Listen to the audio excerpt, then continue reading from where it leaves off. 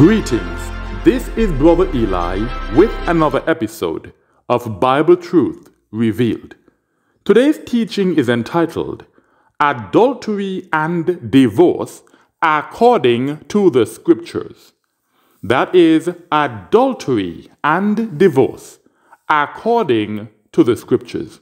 Many people are confused when it comes to what the Holy Scripture says about these subjects. So today we will learn what the Most High commands regarding adultery and divorce, and we will explore the Christian deception that is at the root of the confusion. Let's start with Deuteronomy chapter 5 verse 18, and I will be reading from the Brenton Septuagint translation. Deuteronomy chapter 5 verse 18 says, "Thou shalt not commit adultery." In order to make sure that we do not commit adultery, we need to understand what adultery is. So the question is, what exactly is adultery? We'll find the answer in Leviticus chapter 18 verse 20. Leviticus chapter 18 verse 20 reads thus, "And thou shalt not lie with thy neighbor's wife, to defile thyself with her." So adultery is lying with another person's wife. Adultery always involves another man's wife. It is impossible for an unmarried woman to commit adultery because she is not someone's wife. Therefore, if a man lies with or has sexual relations with an unmarried woman, neither of them is committing adultery. Leviticus chapter 20 verse 10. Leviticus chapter 20 verse 10 says, "Whatever man shall commit adultery with the wife of a man," so it has to be the wife of someone else for it to be considered adultery. It continues, "Or whoever shall commit adultery with the wife of his neighbor, let them die the death." The adulterer, that's the man that has sexual relations with another man's wife, and the adulteress, that's the married woman who is having sexual relations with a man that is not her husband. The law says that both the adulterer and the adulteress must be put to death. Deuteronomy chapter 22 verse 22. Deuteronomy chapter 22 verse 22 says, "And if a man be found lying with," that means having sexual relations with, "a woman married to a man." So the man is having sex with a woman that is married to another man. That's an adulterer and an adulteress. "Ye shall kill them both." The law says they must be put to death.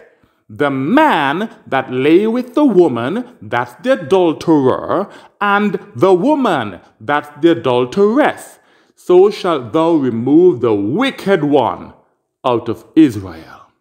If a man is married and he has sexual relations with a single woman, so that woman is not his wife, but she is also not the wife of another man, that is not adultery. Adultery is only when a man has sexual relations with a woman who is married or betrothed, also known as engaged or promised, to another man. If that woman is single, she is not married to anybody, she is not engaged to anybody, she cannot commit adultery. Now, please be advised that this is not an excuse to be unfaithful to our wives by having sexual relations with single women. For those who desire to have multiple wives and to do so righteously, please listen to my teaching entitled, Is it a Sin to Have Multiple Wives? That is it a sin to have multiple wives? Let's continue with Ecclesiasticus, or Sirach in the Apocrypha, chapter 9, verse 9.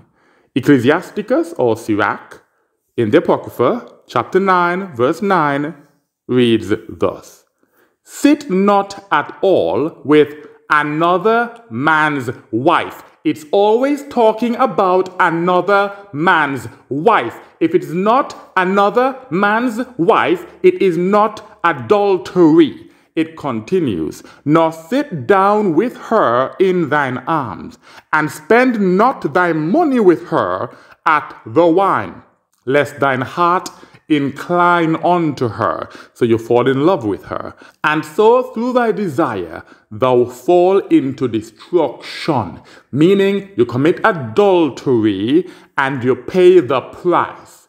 If a man spends an inordinate amount of time with another man's wife, he may fall in love with her and end up committing adultery.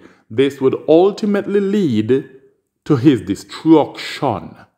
And we can learn more about that in Proverbs chapter 6, verses 27 to 35. That's Proverbs chapter 6, verses 27 to 35. It reads thus: Shall anyone bind fire in his bosom and not burn his garments? Or will anyone walk on coals of fire and not burn his feet? So naturally, if you hold fire in your bosom, you're going to burn your clothes. If you walk on fire, you're going to burn your feet. It's natural. Verse 29, so is he that goes into a married woman. We are talking about adultery. The man that goes in and has sexual relations with a woman who is married to another man, it says, he shall not be held guiltless, neither anyone that touches her. When a woman is married to another man, that woman is off limits to everyone else. Verse 30, it is not to be wondered at if one should be taken stealing, for he steals that when hungry he may satisfy his soul. So sometimes a person is very hungry, they have nothing to eat, and they steal something. That shouldn't come as a shock to anybody. They have to eat. Verse 31, but if he should be taken, so if he is caught stealing, he shall repay sevenfold. He has to repay 7 times more than what he stole. Therefore it is not worth it to steal, and shall deliver himself by giving all his goods. If he has to give the last thing that he owns in order to repay what he stole 7 times over, he can do that and deliver himself. But the adulterer, that's the man who has sexual relations with other men's wives through want of sense, meaning he has no common sense, procures destruction to his soul.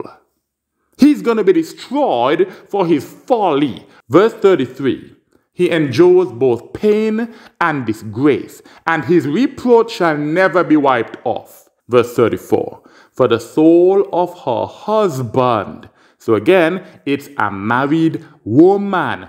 Only married women can be adulteresses. A single woman cannot commit adultery. It is impossible. The soul of her husband is full of jealousy. He will not spare in the day of vengeance. So when he catches that man having sexual relations with his wife, he will not spare that man. He will not forego his enmity for any ransom. No matter what you offer him to spare you, he is not going to take it. Neither will he be reconciled for many gifts. He'll take your life before he takes your gifts. This is why adultery is so dangerous. It only leads to destruction. When the children of Israel were in our own land, abiding by the laws of the Most High, adultery was punishable by death. Both the adulterer and the adulteress were stoned to death. Now that we're in the land of our captivity, where adultery is celebrated in songs, books, and movies, our best response to this abomination is divorce. Divorce that person that betrayed your trust. Now let's examine the law of divorce that was established by the Most High himself. Deuteronomy chapter 24 verses 1 to 4. That's Deuteronomy chapter 24 verses 1 to 4, and it reads thus. And if anyone should take a wife and should dwell with her, then it shall come to pass, if she should not have found favor before him, because he has found some unbecoming thing in her, that he shall write for her a bill of divorcement, and give it into her hands, and he shall send her away out of his house. So this man married a woman, but then he recognized that there's something about her that is off-putting. He doesn't want this woman to continue as his wife. The Most High says that he shall write her a bill of divorcement. He shall give her a divorce and send her out of his house. It continues in verse 2. And if she should go away and be married to another man, which means that once she gets the bill of divorcement, she is free to marry another man because she is no longer attached to her first husband. Verse 3, and the last husband should hate her and write for her a bill of divorcement. So there's always a requirement for a bill of divorcement in order to end that marriage with that woman, and should give it into her hands and send her away out of his house. And the last husband should die who took her to himself for a wife. Verse 4, the former husband, so that's the first husband she had, who sent her away, shall not be able to return and take her to himself for a wife after she has been defiled. So even though he divorced the woman, as long as she has sexual relations with another man, she is defiled. And it is an abomination for that first husband to take her back, even though her second husband has died. It continues, because it is an abomination before the Lord thy God. And ye shall not defile the land which the Lord thy God gives thee to inherit. The Most High has forbidden his holy people from practicing the abominations of the other nations. We see celebrities who get married and divorce. They go to other people, then they come back together, then they break up again, and they come back together. That's an abomination. This repeated breaking up and hooking up is common among the heathen. It is not to be practiced by the holy people of Israel. The Israelites are forbidden to do such thing. The question could be asked, why would a man want to divorce his wife? Let's look at Ecclesiasticus, which is Sirach in the Apocrypha, chapter 25, verses 23 to 26. That's Ecclesiasticus or Sirach in the Apocrypha, chapter 25, verses 23 to 26, and it reads thus.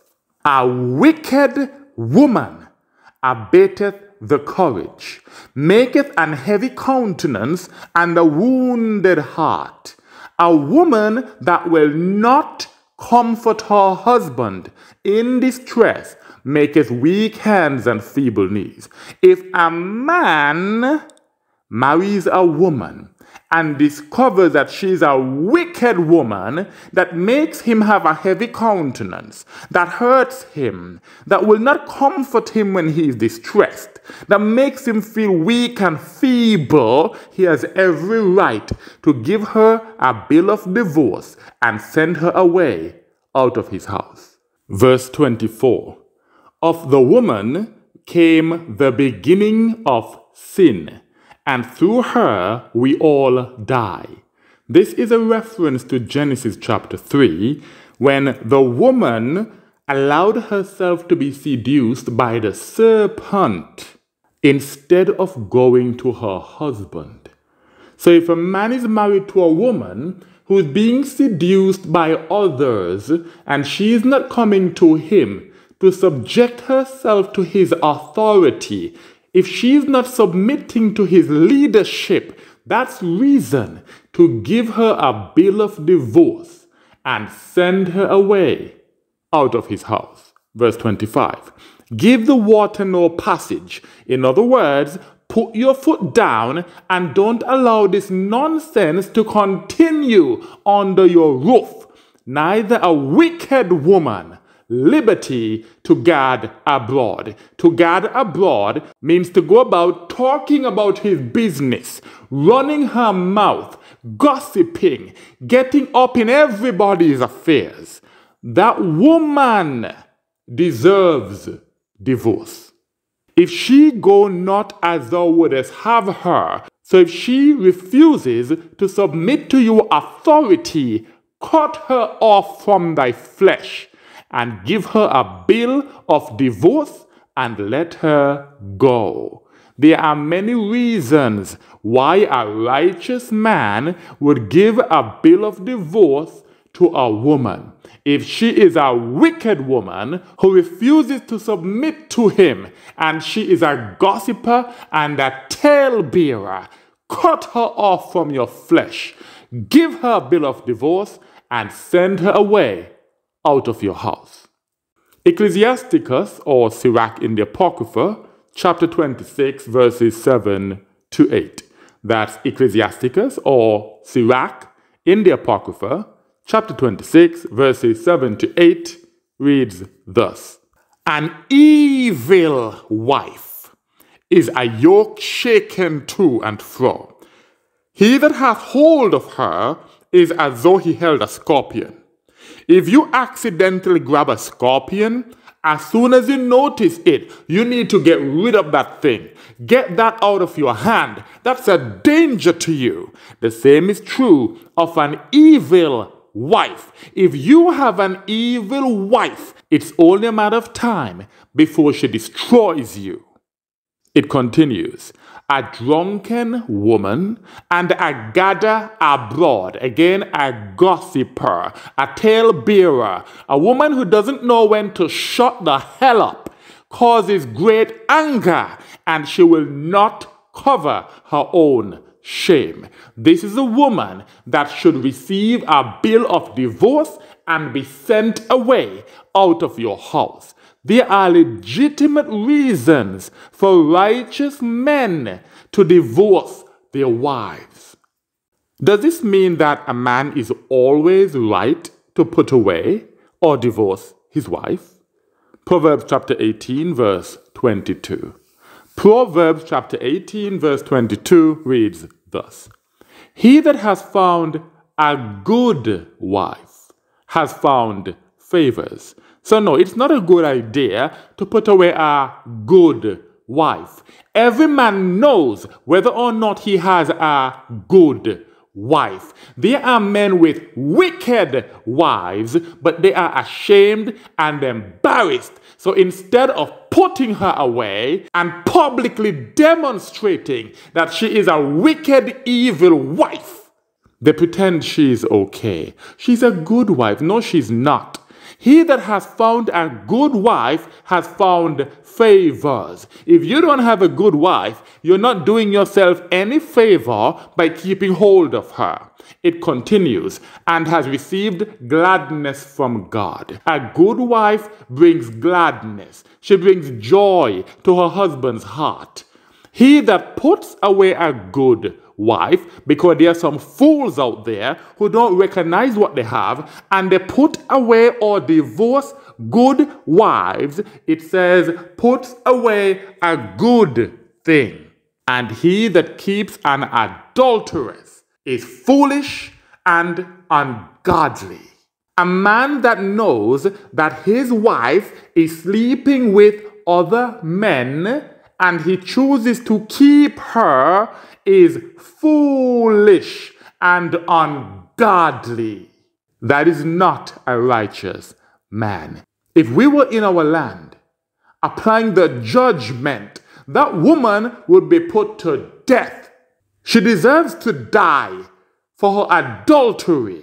But the most that we can do in the land of our captivity is give her a writing of divorce, put it in her hand, and send her away from our house.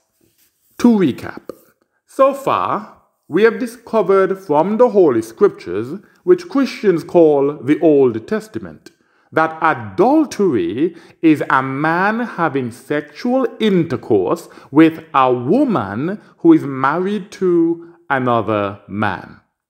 According to the laws of the Most High, this abomination is punishable by stoning both the adulterer, that's the man, and the adulteress, that's the married woman who's sleeping with another man who's not her husband, to death. They're supposed to be stoned to death. However, as we are not in our own land, which means that we cannot enforce this judgment today, the most appropriate and fitting response is divorce.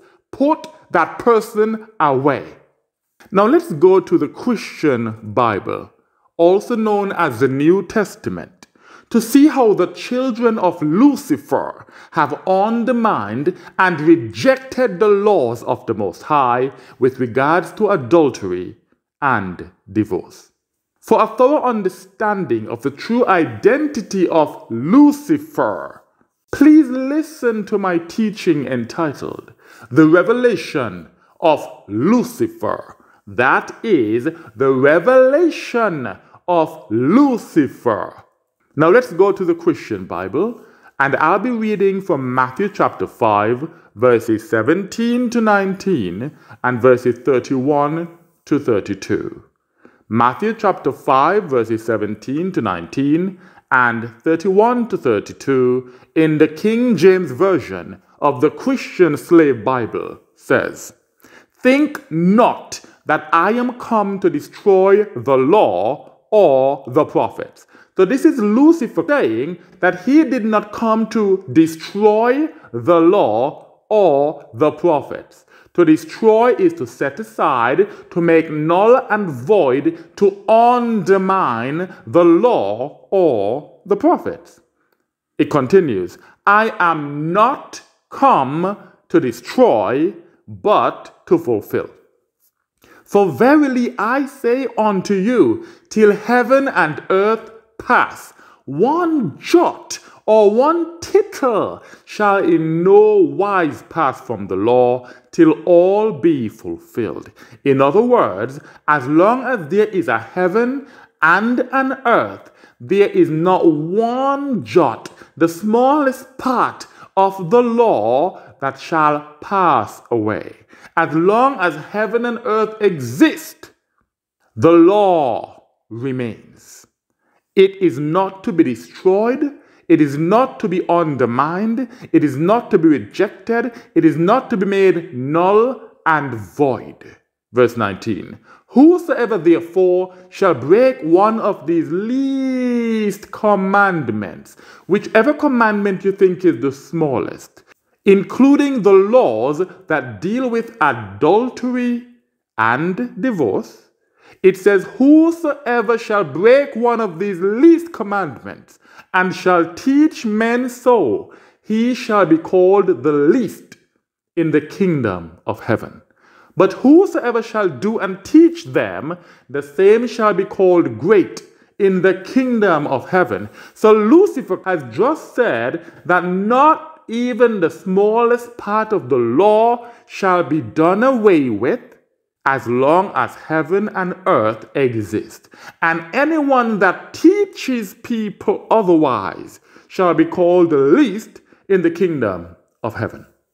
But in true Luciferian fashion, we are going to see that he then proceeds to destroy the law, to undermine the law, to set aside and make null and void the law that he said will not pass away till heaven and earth pass. Verse 31. It hath been said. So this is hearsay according to Lucifer.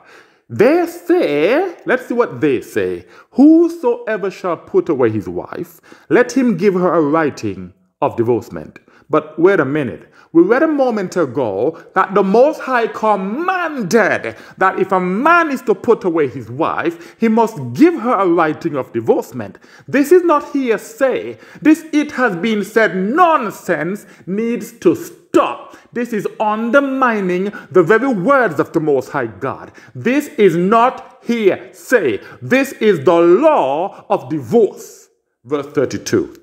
But there should be no buts when dealing with the words of the Most High God. But Lucifer says, but I say unto you, I, Lucifer, say unto you, that whosoever shall put away his wife, saving for the cause of fornication, causes her to commit adultery. There is nowhere in the Holy Scriptures that says anything like that. We already read the law of divorce, and it does not say what Lucifer has just said. That's the reason he said, but I say unto you, because he's introducing something new. He has brought the law of the Most High God down to the status of hearsay, it has been said. He used the word but to contrast, to show that he's about to undermine even more the law of God. Then he said, I say. So he's raised himself up. He did say that he would be like the Most High. So now he's telling you to reject the words of the Most High and to accept what he, Lucifer, says. Then he proceeds to change the law. The law says that if a man gives his wife a bill of divorcement and sends her away out of his house, she is free to marry another man. Lucifer says if that man puts away his wife, except for fornication, she's now become an adulteress. Why? Because Lucifer has made the law of divorce that was established by the Most High himself null and void. So when a Christian or Luciferian looks at this, what they see is that this woman is still married because her divorce is not recognized. Therefore, when she joins herself to another man, she is committing adultery.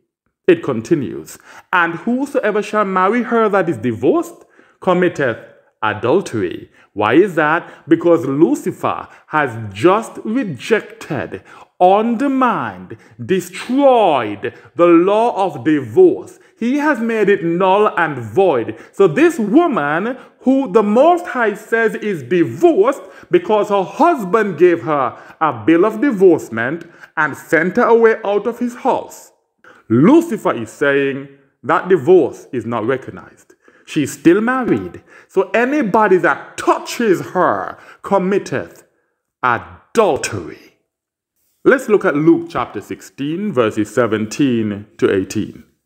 Luke chapter 16, verses 17 to 18 says, and it is easier for heaven and earth to pass than one tittle of the law to fail. So Lucifer always starts by giving lip service to the law. He's saying not one small bit of the law is going to fail. Nothing of the law will be destroyed. So he's giving lip service. Let's see how he continues. Verse 18. Whosoever putteth away his wife and marrieth another committeth adultery. The law does not say that. He's actually adding to the law. So what he's doing here now is he is rejecting the law that says that we must not add to the law. He's saying if a man puts away his wife, which the man according to the law can do, and marrieth another, which the man according to the law can do, according to Luciferian doctrine, that man is now an adulterer. He's committed adultery. So the Most High says that man is within his right to divorce that woman and marry another. Lucifer says that man is an adulterer. It continues, and whosoever marrieth her that is put away from her husband committeth adultery. So if another man decides to take this woman as his wife after she received a bill of divorcement from her husband, Lucifer says that man is committing adultery. The Most High did not say that. The Most High said that man is within his right to take this woman as his wife. So the question is, who are you going to believe? Are you going to believe the Most High God, or are you going to believe Lucifer? The children of Israel, who are righteous before the Most High God, will always believe him over anyone else. But the children of Lucifer will reject the laws of the Most High God, and they will follow their father because they are like him. Matthew chapter 19, verses 7 to 11. Matthew chapter 19, verses 7 to 11 reads thus. They say unto him, why did Moses then command to give a writing of divorcement and to put her away? And that's a very good question, because he continues to undermine the law. He continues to give lip service to the commandments of the Most High God, then making them null and void. Verse 8, he saith unto them, Moses, because of the hardness of your hearts, suffered you to put away your wives, but from the beginning it was not so. But guess what? There's nowhere in the Holy Scriptures that says that Moses gave this law because of the hardness of anybody's heart. The laws were given because the Most High told Moses to give them to the children of Israel. The Most High did not say, because their hearts are hard, let them put away their wives. The Most High does not subject himself to the conditions of the hearts of men. The Most High makes laws, and if men do not subject themselves to those laws, those men are punished. Lucifer will have us believe that the Most High was afraid to tell these men, you can't put away your wife. Therefore, he submitted himself to the hardness of these men's heart and said, all right, because your heart is hard, you can put away your wife. That is not in the Holy Scriptures. But this is what the children of Lucifer believe. Verse 9. And I say unto you, again, I, Lucifer, say unto you. So he's saying to hell with Moses, to hell with the law, to hell with what the Most High said, because I, Lucifer, say unto you, whosoever shall put away his wife, except it be for fornication, and shall marry another, committeth adultery. Again, he has destroyed the law, undermined the law, set aside the law, made the law null and void, and created his own to replace it. And whosoever marrieth her which is put away doth commit adultery. Well, I reject Lucifer, and I reject his New Testament. I reject his undermining of the laws of the Most High God, because I am a child of the Most High God. Your decision would determine whose child you are. Are you a child of God, or are you a child of Lucifer? Verse 10. His disciples say unto him, If the case of the man be so with his wife, it is not good to marry. So here, even his disciples, although they were dumb enough to follow him, they recognize this is not a good thing. If what you're saying is true, we might as well not get married. Isn't that interesting? The laws of the Most High never discourage anybody from getting married. But Lucifer, who tries to turn everything upside down, he opened his big mouth, destroyed the law, and led to the conclusion that it's best not to get married. Verse 11. But he said unto them, All men cannot receive the saying, save they to whom it is given. So not everybody can receive this ridiculous nonsense, this garbage that's coming from his Luciferian lips. Only those to whom it is given. This is why only the children of Lucifer can receive this saying, because they are the ones to whom it is given. This rubbish is not for those who serve the Most High only and keep his commandments. It is only for the children of Lucifer. In conclusion, Israelite men are forbidden from lying with or having sexual relations with women who are married to other men. And married Israelite women must not have sexual relations with men who are not their husbands. This is an abomination in the sight of the Most High. Should a person commit adultery, the most suitable response is divorce, because we are unable to stone the adulterer or the adulteress in the lands of our captivity. Righteous Israelites will abide by the laws of the Most High as they pertain to adultery and divorce.